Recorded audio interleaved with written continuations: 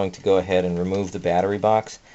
The reason being that I need to get to the starter. The starter is actually being held to the inner primary, and the starter has to come out. Now I've loosened the inner primary. The 5 bolts on the inner primary are loose, which has actually given me a little play with the primary itself, which is good because the nuts for the Allen nuts float around a little bit, which allows me to get to them easier. This is a size 40 torque, which takes out the 2 top bolts for the battery box and this one here.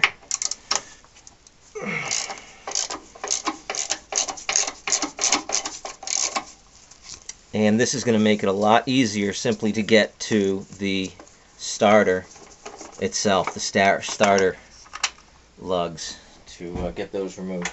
And as it is not a big deal seemingly not a big deal to remove it, I'm going to go ahead and get this out of the way, like so. One of those and one of these.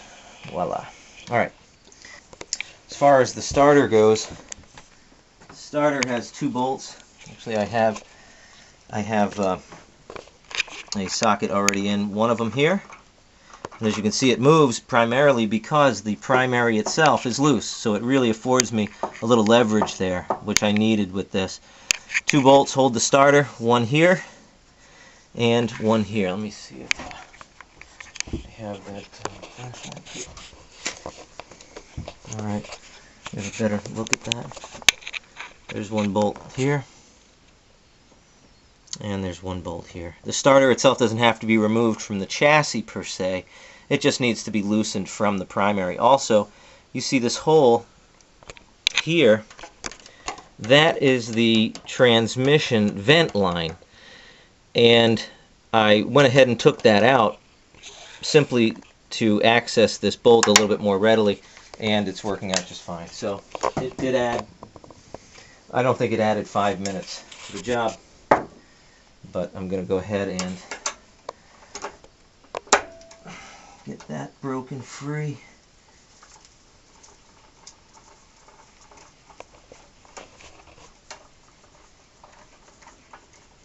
Alright.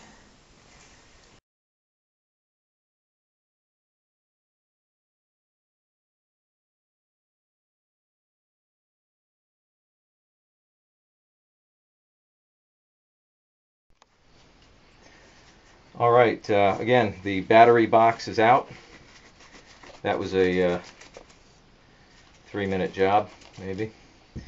And the starter bolts have been removed from the starter on the right side of the bike. That is again crucial to getting the inner primary off. If you don't get those bolts out, that inner primary is not coming off. So those are out. I'll show you where those are real quick. This is one bolt hole. That's in the bolts. I'll show you the bolts. And here's another with the battery box out of the way, and also with this vent out of the way, made it easy, as well as the primary itself. And you can see it from that side. You can see the primary itself is loose, which allowed just that little bit amount, made a really pretty big difference. And here the bolts are 1/4 inch hex. 1/4 inch hex, and believe me when I tell you, get the long hex, not these short ones. Get the long ones to handle this, the stretch. Believe it.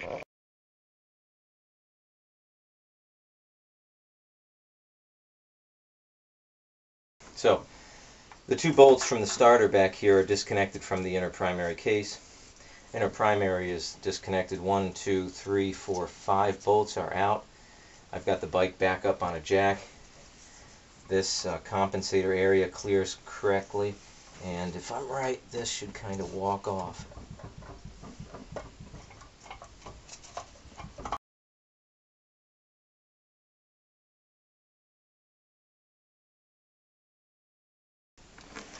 Can I have the dead blow hammer, orange hammer?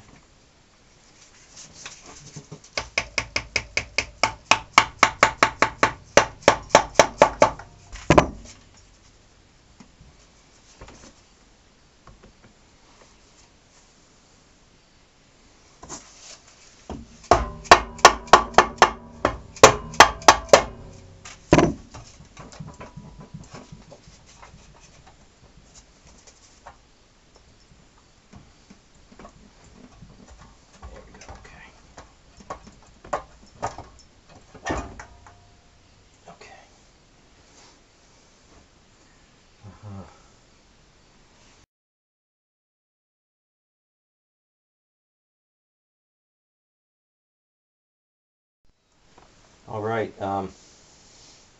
we're pulling the inner race, the inner primary bearing race off the main shaft. And in doing so, I've taped up the main shaft as I had before when I pulled the inner primary off to protect the threads. I had a two-armed Craftsman pulley. I had this in stock, and as the inner race had not walked forward, there was actually a little room in between the inner race and this nut. It wasn't enough actually to get the teeth of this behind, but what I did was, using a drill and a grinding wheel, I ground down the back side of the actual arm itself. I ground down the back side as to maintain the sharp, nice front edge of the teeth. This is just the backing plate for the drive screw itself, and it's working fine.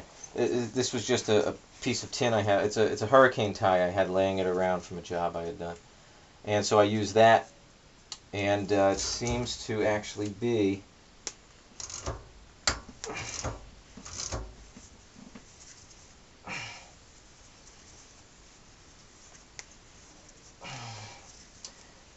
working just fine. So there we go.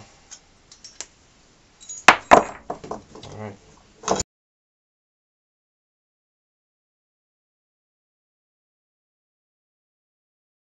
Here is I've already started cracking these, the holding plate for the main nut. I've cracked this free.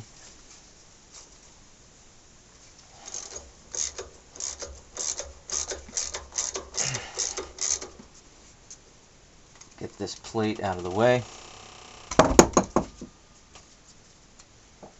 And we will go ahead and see if that'll just lift right out. There we go. It comes right out. I have again taped up this this section here. Go ahead and start putting this in a bag.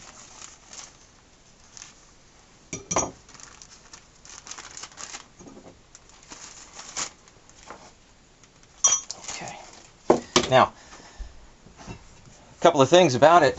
I do happen to have the socket for this. This is a 2 1/4 inch socket that fits on here, and we'll take this off. This was generously lent to me by my friends at Ocean State Harley Davidson. Barbara and Russ are the owners, as well as their daughter in Warwick, but I'm working out of the Exeter store. Barbara was very gracious to me, along with Keith in the parts department, and Anthony in service as well, who spent some time with me talking about what I can expect and how to approach this. He said one thing. He says he's done many times taken this nut off with nothing more than a 1/2 inch breaker bar, a 3/4 inch adapter, and some leverage. So I have an extra section of pipe that I'm going to put on the bar itself and kind of go for it, and we'll back off a little bit so you can see more of that. But at the same point in time, he also said, don't be afraid, go ahead and put a little heat to just a little heat. Now you have rubber gaskets here, so he said if you're going to put heat to it, put heat along the outside edge quickly, and that will help soften up a little bit of the Loctite material holding this nut on. Then he said, just go for it, give it some pressure and get in there. So that's what I'm going to do.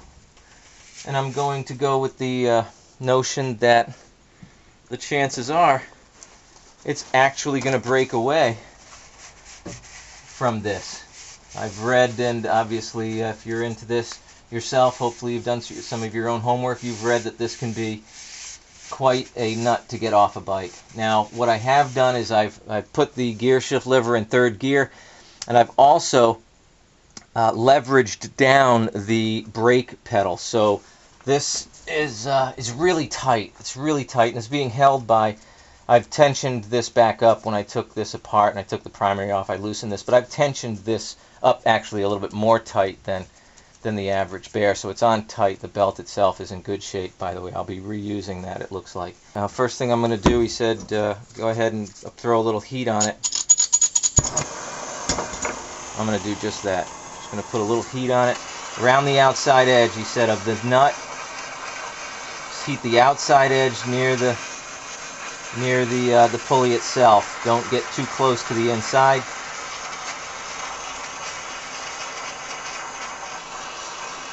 Heat the pulley. This outside edge, right in the seam of the outside edge. There are rubber seals inside, and if you can avoid it ruining them, that's advantageous. I'm not going to put a lot of heat to it. Just going to kind of warm it up.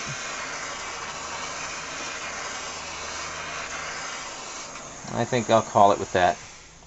Don't want to do any damage in there. Now it'll stay warm for just a minute.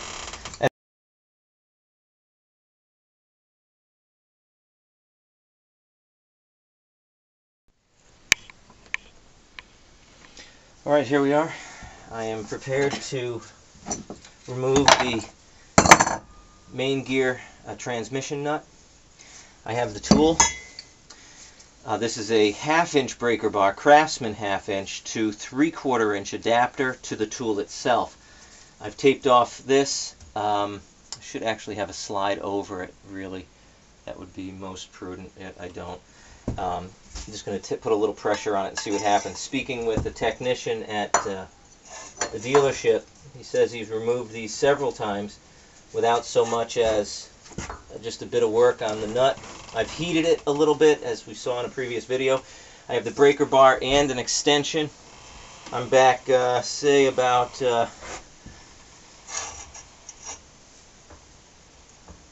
3 feet, about 3 feet back. I'm just going to go ahead and put some pressure on it and see what happens. Maybe we'll get it to crack.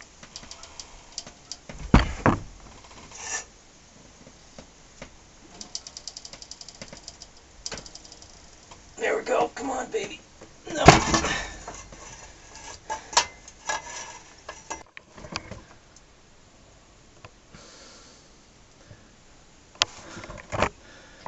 All right. I got this broken free. Heat and about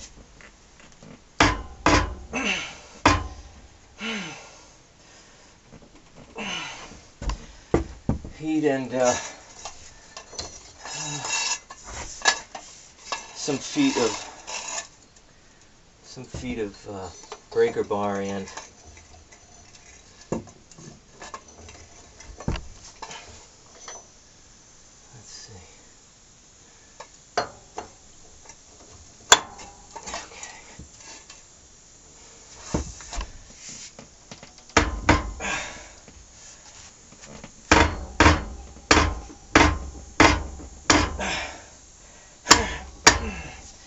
that's how it comes off. It doesn't come off smoothly. It comes off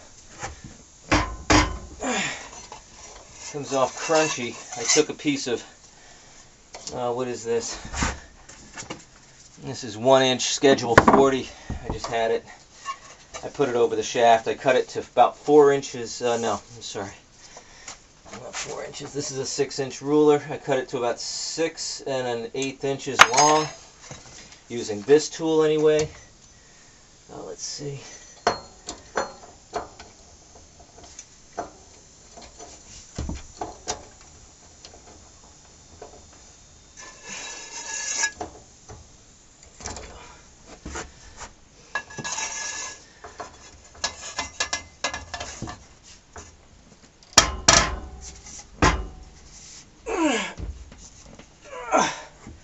It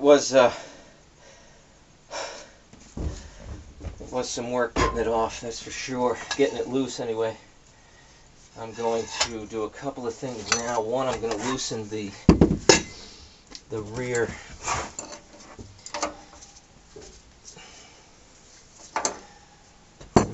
bolt of the rear wheel. I'm also going to loosen the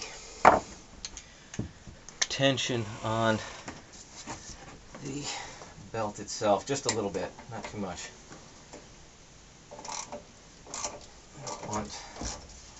I don't want too much tension on that bearing, and it's broken now, so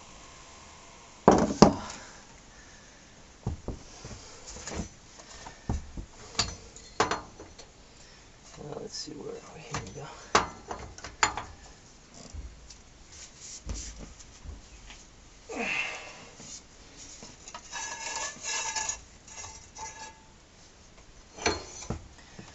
I don't think I need the extension any longer. Let's see. Yeah.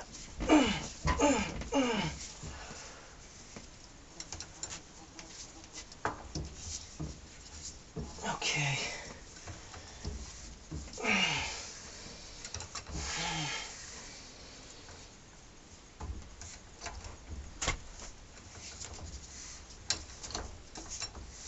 Okay. Now that socket is going to be hot still. I applied more heat to that socket. I'm sorry, that nut. I applied more heat to that. It is covered in red Loctite. We'll get a close-up of that in just a moment. And so this should be, and it is, somewhat loose. This pulley is now reasonably loose and warm. It's warm. I wouldn't say it's any more hot than, say, even an operating temperature after it's warmed up. But it did come loose. It came free with a torch. I applied heat. I applied heat to the.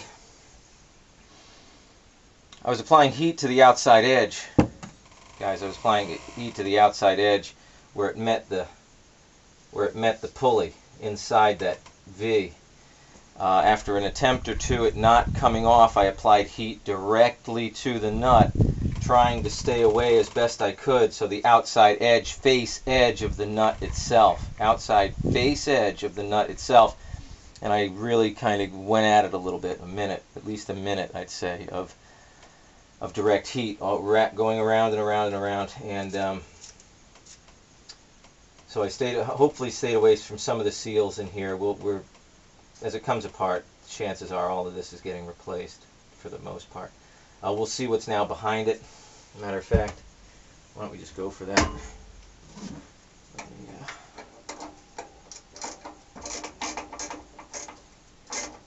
Loosen the belt.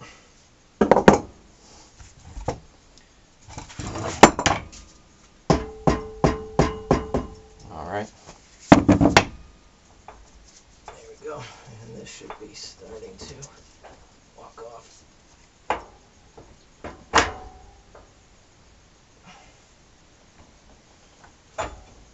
There we go. Alright. What's interesting is I actually don't see any oil.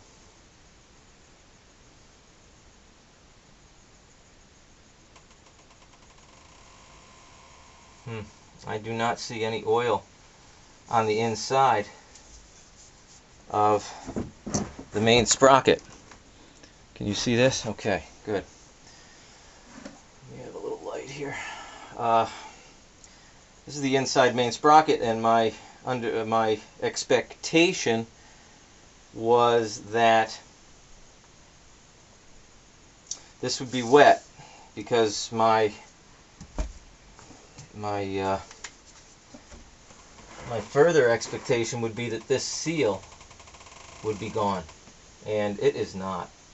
What actually seems to be gone is the inside seal here of the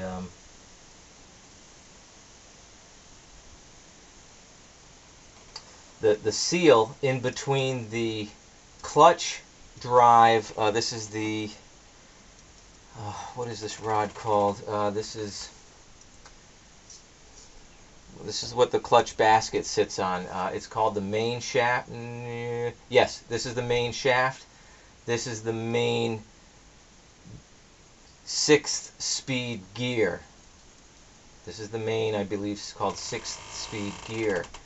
This is the main shaft, main 6th speed gear. There is a washer in between these two. I'm sorry, a seal. There is a seal in between these two.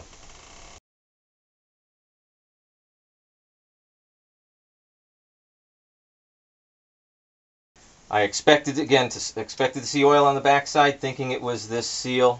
This seal and the bearing inside would be bad. It is not. It is dry. I'm grateful for that. At the same point in time, it looks like the seal in between the shaft and the main drive itself is gone.